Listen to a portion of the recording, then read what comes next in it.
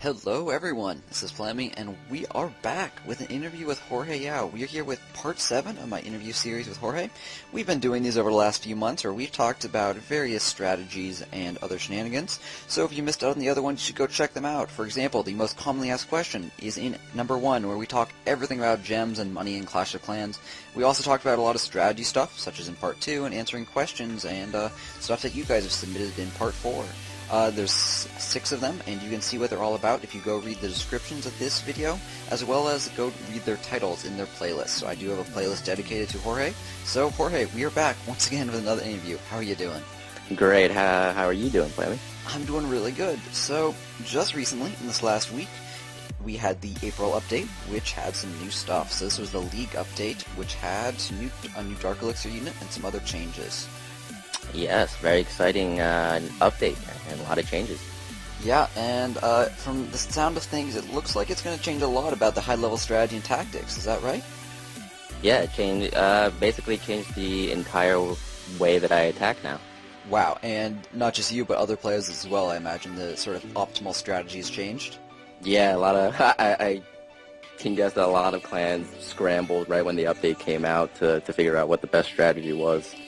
Alright, so we're going to talk about it in full detail, but this video is going to cover the update in all of its aspects. So we've got the League system, we've got the new Dark Elixir unit, the Golem, we have various changes to buildings, such as the new air defense, as well as the Teslas and a new air mine, and we have some clan changes, as well as a couple smaller things which we might or might not get around to.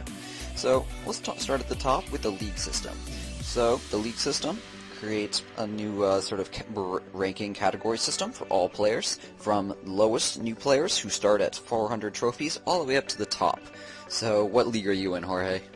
The Champion League. And that is 3,200 trophies above? 3,200 trophies and above. Nice. So that's actually pretty exclusive. So I noticed that all of the top 200 are currently in that. But so that means probably there's less than 300 or so players in it. You think that's about right? Yeah, it might be a little bit more, give or take, but yeah, ballpark. Well, only top 300 in that, which is pretty interesting right there. I guess you might be able to tell by just looking at your own league. So what it does do is takes the emphasis off global leaderboards for all of us normal players. I guess not so much as you. But for us, it takes emphasis off our global rank and changes it to be a league rank. So it puts you with 100 other players, or I guess 99 other players, who are in your current league bracket, and you can sort of compete against them and try to pass them to get number 1 in your league, as well as progress into the next league. So you are currently number 1 player still. We've had some shenanigans lately where you lost it briefly, especially for one particular day where I believe it traded back and forth a lot. But have you been in the number 1 lead for a while once again? Yes, I have. Since that one day, I've been holding on to the lead. And nice. That one day, that was when someone caught up, and then you once again rocketed ahead. Have you you've maintained it for a while now? What trophy count are you at? I'm currently at 4163, I believe. All right, so right above 4100. So nearly 1,000 above the minimum required to get into the Champions League, and in the lead by a solid chunk from when I last checked. Yeah. Alright, so the League system does introduce 2 things. So the loot system is somewhat interesting in that it gives you free loot whenever you 1-star someone. And this loot doesn't come from the players themselves, but Supercell awards it from their own generous pockets to anyone who gets a 1-star. So what do you think about this sort of change in rewarding players for their wins? I think it's cool. I think it's a step in the right direction. The amounts could be adjusted a little bit from my perspective. The amounts that are given to the top level players are great, but not so much noticeable. But since we don't really focus on resources as much as we do trophies, but I think for the lower level players, I think the bonus is an it's an added bonus. Interesting indeed. So I agree for sure. I think that the loots are a little low. So both of my accounts are currently around 1,200, 1,300 trophies, which puts them at the top of the Silver League. So I know on one of my accounts, my lower level account, which is just getting up to Town Hall 8. I started the upgrade today. The loot are 3,500 elixir and 3,500 gold whenever I get at least a 1-star victory. And that doesn't increase if I get more than 1 star, and that's not very much. For example, my video which will be coming out very soon, where I attack and just to get my first league win to place me in a league, I steal over 200,000 gold, and then it awards me a grand total of 7,000 extra resources. That balance is a little off right there for me. Right. I think that a unique, I guess, change would be maybe making it proportionate to how much you actually steal in the battle. So that'd be kind of interesting to have it actually based off of like a ratio of, or a percentage of how much you actually steal for that battle. That's an interesting idea. Perhaps like have a minimum attached or something. Right. And then just base it off a percentage. So, more incentive to steal more resources. I think that would also, though, encourage people to go down in the trophy so they can get better loot, or find the optimal trophy position to get lots of loots. So I'm not sure that I think that'd be the best idea, but perhaps if it was like, if you're in the bottom, like, a lot, you'll only get, like, 1% bonus, and if you get a little higher, you're, like, 4% bonus, and you get a little higher, maybe up to 10% bonus if you're at the top. I don't know. But, yeah, interesting. Perhaps they could do some little changes. I think the static change might be better, but either way, if it increases, it would probably have a bigger significance in the game. But it definitely is something for players to target for when they get to higher trophies. Now, you mentioned briefly that this doesn't really change that much for you. Can you expand on that? So, the resources that you get per battle, we don't really focus on the elixir storages or the gold storages or the dark elixir storages. We're just looking for the amount of trophies that are available per battle. So when we're attacking a base, it's beneficial to get the resource that you want to get, but it's more important to actually get the trophies. So we don't really pay attention to the resources as much. And in terms of the bonus itself, does it provide a significant boost? I'd expect it's sort of on the low end for you as well, like you sort of mentioned. It's actually a pretty significant boost. I'm not gonna lie. It's 100,000 of elixir, 100,000 of gold, and I forget how much it was for dark elixir. I can just check it 1 second. 600, 800. 600. Yeah, okay. 600 is the amount for dark elixir. So it's a pretty significant amount. I think on average, what I've seen on most battles, if I were to take out all the elixir storages and gold storages, I think you roughly get around 200 to 300,000. Of each resource, so, and then I think 2,000 is the cap for dark elixir. So it's a sizable chunk. It's almost reaching 50%, between 40 and 50% of what you would normally take. So 2,000 is the cap indeed for dark elixir. However, it is important to note that there is a boost awarded if you are attacking someone who is a higher town hall level than you. Obviously, not very relevant for your situation, but for the rest of us. But yes, 2,000 is capped without the boost, or when you're attacking someone with your own town hall level. Right. Now, that gold that you're stealing, that seems pretty significant. Does that mean you generally aren't spending tons and tons of gems on resources to buy your units? You're mostly spending gems to speed up your units building?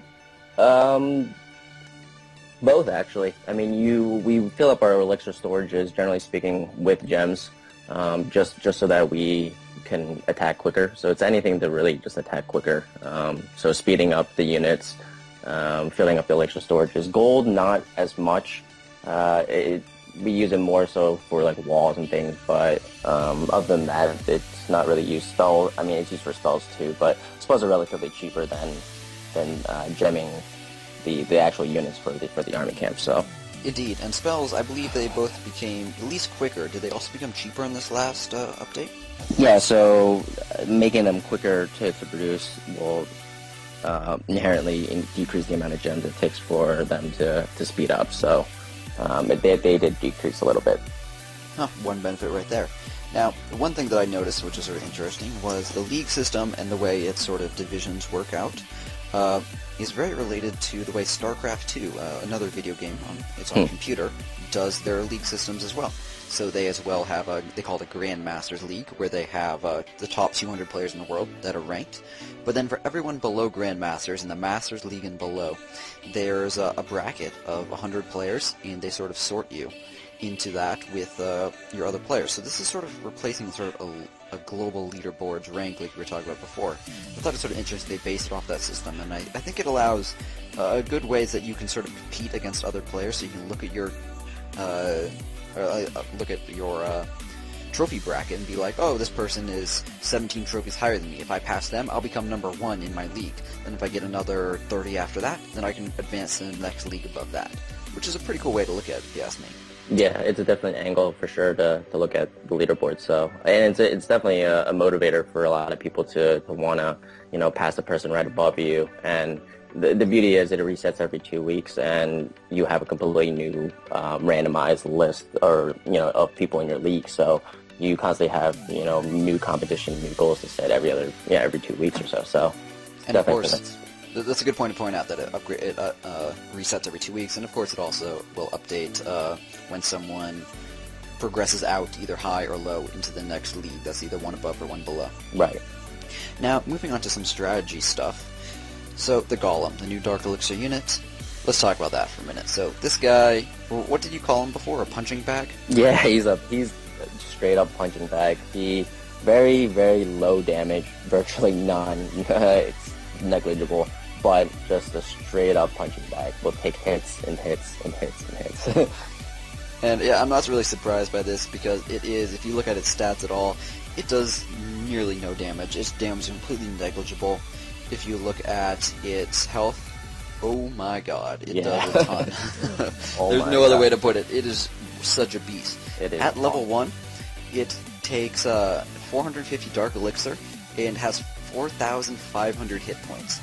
Oh my god. Yeah. And then does 38 damage. Of course, it does have a 30 housing supply cost and 45 minutes to train with a movement speed of 12. Ground only, single target, and favorite target is defenses. So, how do you use this unit, Jorge? It's very similar to Giants, I would say, but just beefed up. I like to call them the dark version of Giants because they, like Giants, attack defense unit buildings. So, and I believe their movement speed is the exact same. I think it's 12. Indeed, they are. Both are 12. Right. The only difference is clearly the housing space. It's 6 Giants, equivalent to 1 Golem. However, the Golem, it's interesting because it's not really affected by splash damage or anything like that. The Giants, you have 6 Giants, and you can do splash damage to all 6 if they're grouped together. So that's an interesting thing to. And in terms of the 6 Giants, they are pretty equal in terms of health when you compare them to 6 Giants, but the splash damage is going to be the huge factor there, because 1 Mortar attacking 1 Golem is only going to do like 10 or 12 damage, whatever its maximum is, but if it attacks 6 Giants at the same time, that's 6 times whatever its maximum damage is, so clearly a pretty big difference there. Right, very, very clear difference. Now, in terms of strategy and stuff, you said you're using golems now, so let's talk about some other strategy stuff that's tied into that. So, we've got a couple new things. We've got a new air defense, which came out just after the update in sort of a hot fix. We have a new level Tesla, which came out in the update, and we have a new air mine, which also came out in the update. So, all these things seem to be boosting up defenses, but how do they change what you attack with?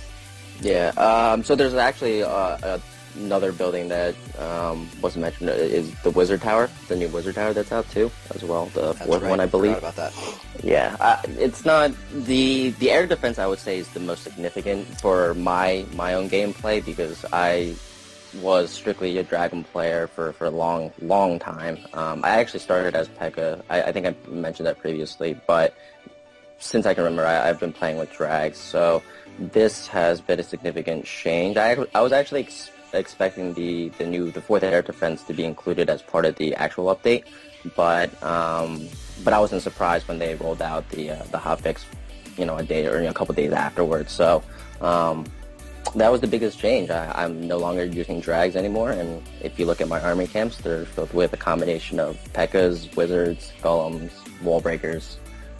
So I'm using ground units now. Very nice. So that is definitely a big change for you in terms of strategy and tactics and how you're attacking. How many other of the top players are switching over to either use Golems specifically or go back to just a very P.E.K.K.A. heavy or some combination thereof, just switching off dragons? We had talked before about how dragons were pretty much the go-to unit for everyone at the top, and that was right before the update came out. So has that switched? Yeah, it has switched. So if you look at top player accounts now and their bases, a lot have switched to back to P.E.K.K.A. attacks. Now, previously, those players may have already been P.E.K.K.A. players and just switched to drags because they may have been easier and cheaper to use. But so for those players, it might actually be an easier switch or adjustment for them to switch back to P.E.K.K.A.s. But if you're, generally speaking, a Dragon player for most of the game, then it's a huge adjustment for you, and you can expect a lot of hurdles to overcome. And we did talk about how you used to be a P.E.K.K.A. player, and that was months ago, correct? Correct. That was probably, many months ago. So probably at least December, which is when we first talked, so it would have been before that when you had switched over, so yeah, a while. Yeah, a while. So you said that the new air defense level is the most significant change in terms of motivating you to change over. As well as, the air mine certainly doesn't help the dragons in their fight to attack. Teslas, however, their new Tesla level 7 does do its bonus damage against P.E.K.K.A.s, so that is interesting to hear. Do you think that that's very significant, however, in compensating? Not in terms of what I've seen in attacking bases, just practicing around, so it hasn't been really noticeable.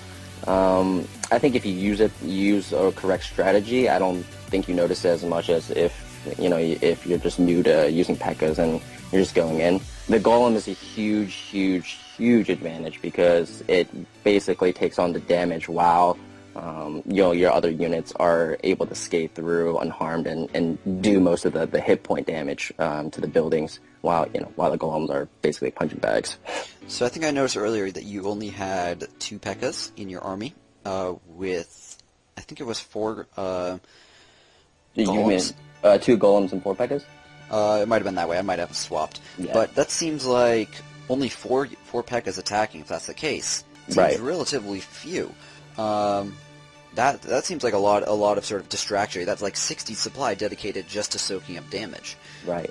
Down from whatever the maximum number of P.E.K.K.A.s is, which is a pretty big change. Yeah, huge change, but actually a huge advantage because the Golems actually split into 2 mini Golems when they die, so you actually have a little bit of extra life on both Golems when they die, so that would draw on more fire while your P.E.K.K.A.s and Wizards and your King and Queen do the majority of the damage. That's a good point, and it's probably their most unique factor in terms of actual gameplay. The fact that they split into 2 smaller ones on death. Do you know if the health for the smaller ones is accounted for in their health that's seen in the Dark Barracks? Yeah, I think their health, I believe that when they split, they're, I think, a quarter health of what they used to be. I could be wrong. I think they're like 1250 or... But that health is like sort of bonus health that's not accounted for in the Dark Barracks, because the Dark Barracks, that's only the first primary units for health. Right, so off the top of my head, I don't remember what the actual mini Golems would be, but it's not accounted for in the actual Dark Barracks. That's straight up the one Golem. Straight up bonus health. Awesome. That's really neat to see. I obviously don't quite have Golems yet. I don't even have Valkyries unlocked because I don't really spend gems, and I have a good time just attacking bases and getting resources and playing the game, playing the resource game and the low trophy game. So thank you for that information right there. Yeah, no problem. For the clan castles, we had a couple changes in there as well, sort of switching notes. We had the clan castle itself, which did get a new level, so you have more units in there. We had a clan message for clan leaders, and of course the leagues now have a 2-week reset, which I think is going to contribute to the donations resetting as well. So some changes right there. What do you think about all these sort of clan castle clan changes? I think the new clan message for the leader helps the leader out with organizing the clan and also spreading a message. Previously when you're in a clan, your message inbox is essentially useless. It doesn't really serve any purpose unless you're not in a clan. But now that it has a purpose and you have a message from your leader, you pay attention to it and you go to it. So it's a good way of to give more power to the leader. And it's a good way for players, like for my own leaders in our lower level clans, when we don't have the perfect coordination that you guys will have. So if we have someone who's accidentally donating wall breakers repeatedly, we can say, hey, by the way, everyone, don't donate wall breakers. Just stuff like that. It's a great way to communicate, which otherwise it's up to the clan leaders to try to track down the person in clan chat. Right. If they ever talk in clan chat. Now you can send a message to everyone just to do a friendly reminder and keep them heads up. But previously, you would have to kick them in order to send them a message, because you'd be able to type in a message when you kick them out of the clan. So I think this is a good change for that as well. Any sort of additional features for managing clans, I certainly support. Yeah, exactly. And I think the league system it goes hand in hand too. Just simply having the badge appear when you make your first attack, I think it's cool. So the clan leader can see whether or not someone's active within a 2-week span. Although that is still long, a wide range. 2 weeks is a long time, and you only have to attack once. But it's still a cool feature to be able to know who's active and who's not. Indeed. So I have not attacked on one of my accounts, so I'm still unranked. So people can see it in my clan. You can also see that on the leaderboards as well. In terms of the 2-week donations, how do you think that's going to work out in terms of resetting? Do you think that does it matter for high-level clans, or do you guys hop in and out of clans often enough that no one really counts at your donations anyways? It does affect it, actually. One of the biggest changes is you can actually see other clans' donation counts, so that's kind of cool with the update. Previously, you wouldn't be able to see other clans' donation counts. That's awesome. I did not know that. Yeah, so you can go to North 44 and see, who's donating, who's not. Jorge, you've only done 90 donations so far this week. I've been slacking on the donations. Meanwhile, let's see your top ones. I see 700. Ooh, 1,500 donations. There's your top one for now. Yeah, you have 1,000 and you have 1,500. So, but it still resets if you leave the clan and rejoin, right? Right, it still resets. So it's probably 90 as for the last day, probably. Nice. So that's interesting right there. Thank you for that piece of information as well. All right. So I think that's gonna wrap it up in terms of the new update stuff. So is there anything else you want to talk about in terms of new update, other changes, recent things? No, I think the update was great. I think the new additions are certainly interesting to play around with. It does definitely spice up the game a lot for the high level players who are previously, especially using drags previously and now having to switch. And I'm excited to see what else they bring to the table for Dark Troops in the future. Indeed, I definitely agree with the direction they're going with these Dark Troops. Not only getting more powerful as they unlock more ones, which I expect to continue, but just generally adding more flavor to the game, especially these attacking units, just giving you more options is obviously something I approve of. So that was pretty awesome. Do you have any shout-outs or anything you'd like to say before we wrap this up? No, just shout out to North 44 as always, and thanks for the support and all the new elders that came from loyalty and progressed through the ranks, and congratulations, you guys. Well, awesome. Thank you very much once again for taking the chance to talk with me and sharing your thoughts with both me and the internet in general. Definitely appreciate the insight into the top level play, and it's certainly very interesting, and teaching myself little things I've missed out on in the new update, as well as some peeks to like high level strategy, which there's no opportunity for me to figure out anywhere else. So if you guys have any comments for Jorge, you can perhaps leave them in the comments section, and we will both try to answer them in the comments section of this video. So thank you very much for watching. I hope you guys enjoyed this and learned something as well. And beyond that, guys, thank you very much for watching, and have a great day.